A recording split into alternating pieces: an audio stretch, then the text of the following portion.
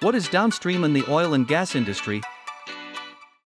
Downstream is the final stage in the oil and gas industry, following upstream and midstream, and is critical for refining, distribution, and retail of petroleum products.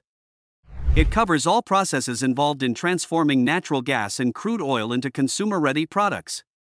This sector supplies a wide range of essential petrochemical products like gasoline, diesel, asphalt, plastic, rubber, fertilizers, and pesticides. In the refining and processing phase, crude oil, which is a complex mix of hydrocarbons, undergoes a series of steps before it can be used. The first step is separation, where crude oil is broken down into various fractions based on boiling points.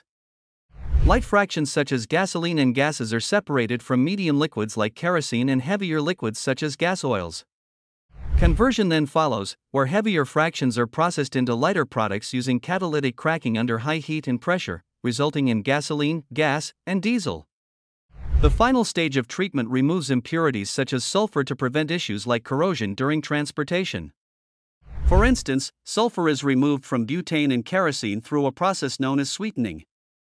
Once crude oil has been refined, the next stage is marketing and distribution. This involves selling the processed petroleum products and transporting them to the global market. Prices and demand can fluctuate due to factors like transportation distance, political climates, and economic conditions.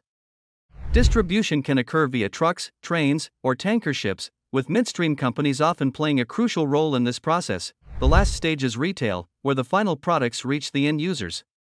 These include fuels sold to factories, power plants, and the transport industry, as well as a range of other products like lubricants, plastics, and rubber that are made available to consumers.